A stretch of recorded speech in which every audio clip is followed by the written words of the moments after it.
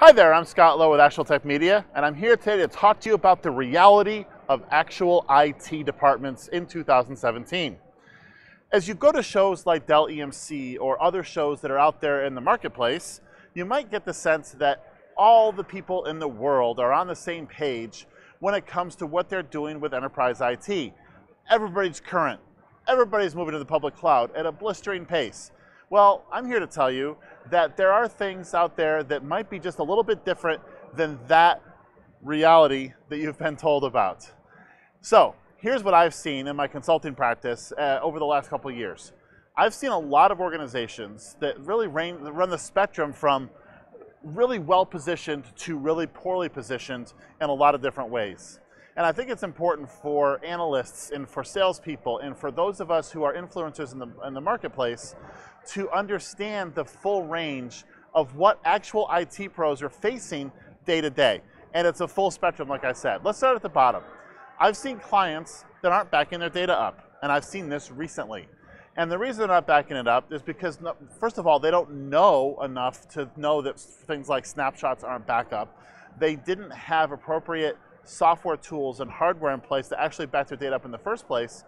And they thought that they were being backed up in other ways. So they created these homegrown sort of backup systems that were very difficult from which to recover. So in the event that something actually happened, they would have been in a world of hurt. I helped them specify a new backup solution, and all is well now. But at the time, they were at very high risk. Now also, relatively recently, I was at a speaking engagement, and I was talking to the audience. I like to ask the audience questions when I do speaking engagements. And one of the questions I asked jokingly was, who's not doing any virtualization? And somebody raised their hand.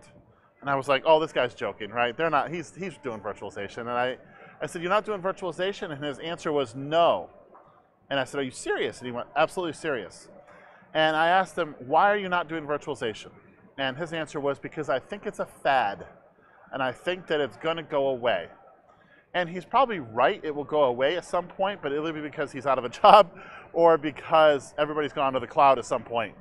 But the thing that I think that people need to keep in mind, influencers, people watching this, is there's people, if you're an IT pro that feels like you're woefully behind where you think you should be because you're not, up to speed from what Gartner tells you should be, you're not. There are people out there that are far worse off than you, and that's at the bottom end of the spectrum.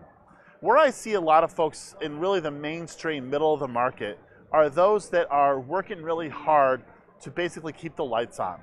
And when we talk to organizations like that, they've got the basics covered. They've got a help desk, they've got decent infrastructure, but their IT department is still spending a lot of time on putting out fires. Rather than helping the organization innovate, they've got just enough IT staff to be able to keep the lights on and basically tread water. And that's where we see a lot of organizations today. Again, these are organizations who are not necessarily keeping up with what they see analysts and folks like that telling them they should be doing, but they are not falling further behind necessarily either. They're working, like I said, hard to keep current, and just by the fact that they're watching a video like this shows that they're willing to learn, they're willing to see what else is happening out there, and that does put them ahead of some of the others in the market that are not necessarily as interested in, say, staying current. They really just want to sort of do their thing and go home. The sad part is there's so much resistance to change in people that, in a lot of IT pros. And one of the things that frustrates me is when I talk to IT pros that are not willing to change, they're frustrated with their organization sometimes because their organizations aren't doing enough, but they're not also willing to sort of keep pace with what's happening in the market. And there's always new stuff happening. Every week there's new announcements. And as we look at this spectrum of IT capabilities, again, the mainstream folks out there, I think in general are willing to sort of look at potentially changing things, but there's a lot of people that aren't. A number of years ago I wrote an article that basically was 10 things IT needs to stop doing. And it was simple things. It was things like fixing printers. It was things like managing printers. And one of my pieces of advice was, you should just get rid of that. Outsource all your printer junk.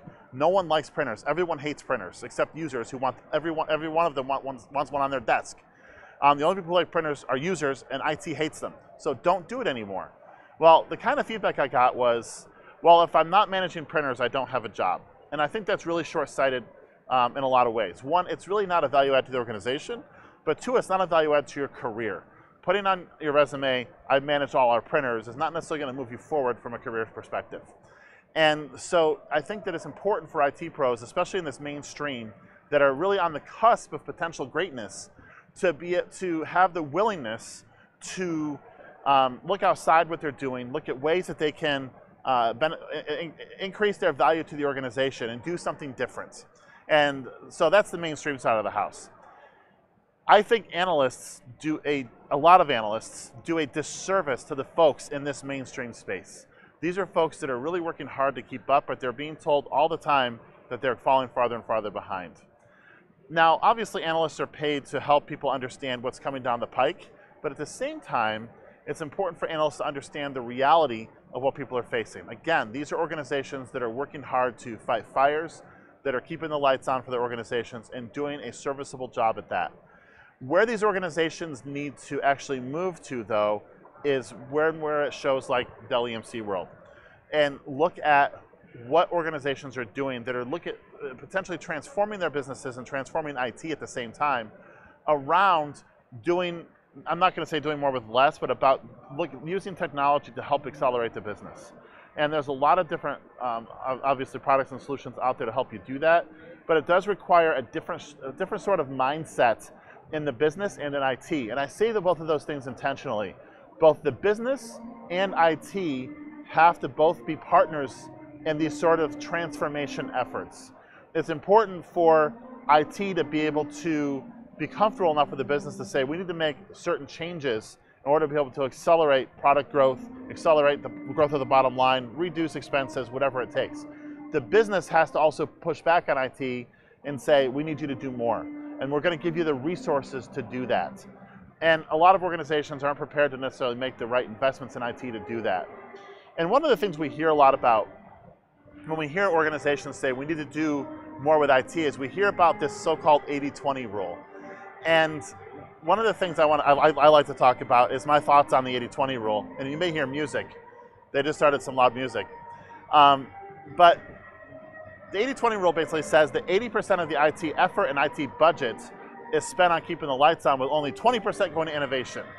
And everybody says things like, we want to make that the 70-30 rule, or the 60-40 rule, or the 40-60 rule. Let's spend almost none of our budget on keeping the lights on, and instead turn it all into innovation. Well, my premise is that the 80-20 rule never goes away permanently. So for a period of time, you may reduce that 80% to say 60%, but eventually, whatever you've bought with that other 40% is going to creep back up to the 80% level. So your baseline always changes. So just because someone says, we want to make this a 60-40 play instead of an 80-20 play, don't listen to them. Make sure that they understand that eventually what you buy has to be supported and ultimately becomes a really critical part of whatever you're doing in IT. And so that's sort of my thoughts on the 80-20. I know it's kind of a tangent, but I think it's important for people to understand that when you try to change the fundamentals, you've got to change them permanently, not just for today. So to sum up, there's a lot of organizations that are way worse off than you are, even if you think you're doing terribly. If you're keeping the lights on and things are pretty stable, you're doing a good job. If you have the resources and a business environment and business management that supports efforts to transform your organization in new ways, you're ahead of the curve. And you should be looking at maximizing on that opportunity, especially as we do move into an era of major change in IT and major opportunity for businesses.